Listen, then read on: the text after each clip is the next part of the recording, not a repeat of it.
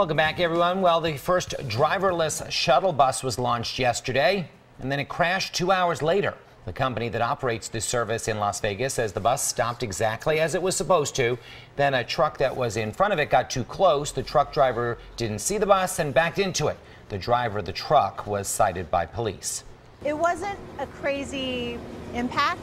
I think the shuttle just needs to be improved a little bit so that it could either have a horn on it so somebody could honk if there's an accident.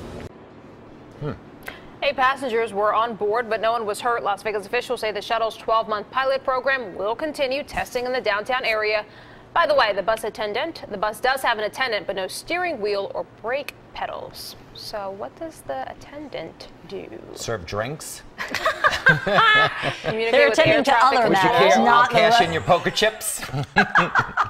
You're funny. It is Vegas, after all. Yeah, hey, you know what? Sells you tickets to see Cirque du Soleil. I don't know what's going on that shuttle. You know what happens in Vegas, though, Yeah, it stays there. I'm surprised we even found out about this.